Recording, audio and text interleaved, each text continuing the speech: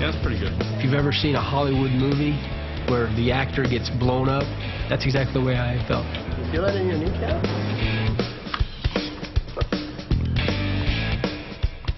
The blast itself killed 2 of my best friends. I'm gonna make them proud. Speed it up, speed it up. I shook hands with the Grim Reaper and walked away from him. How's everything going today, Sergeant Garcia? Squad leader, yeah, I keep in touch with every single day. He's working with OT with that. The triad of care that I have with my case manager, my squad leader, my primary care manager, they know who I am, they know what my injuries are.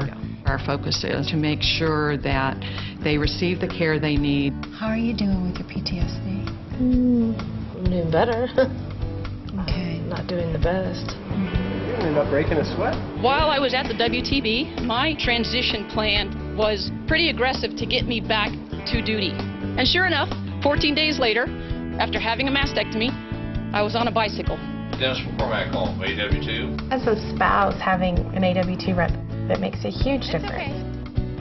You may have just gone through the hardest thing in your life, but it's like, it's still one of those little things, just a little curveball that life throws at you. This is your time to really be honest with yourself. My little brother always said, but you got hurt, why do you stay in? I tell him, I like doing this, is what I do, you know. It becomes a part of me. It's not just a medical place, it's somewhere where they're planning out their future. They've got to know where they're going to be going from here. We put them on the board today to kind of provide a roadmap. The comprehensive plan gave us a framework to where we could say, okay, in a year, this is where we'd like our lives to be. So I decided, you know what, I can't do armor anymore, so maybe I'll try to go do PA school. I think we're going to come out of it in a better position in life. This is how a amputee stretches. Side stretch, back stretch, calf stretch, and this is how you become a runner.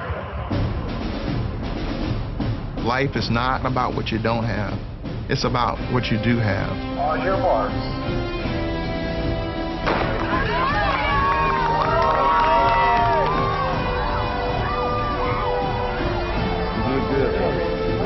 A lot of times we talk to each other because I've gone through what they're going through.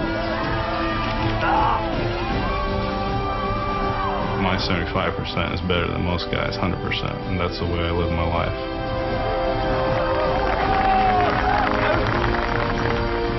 I have endless possibilities.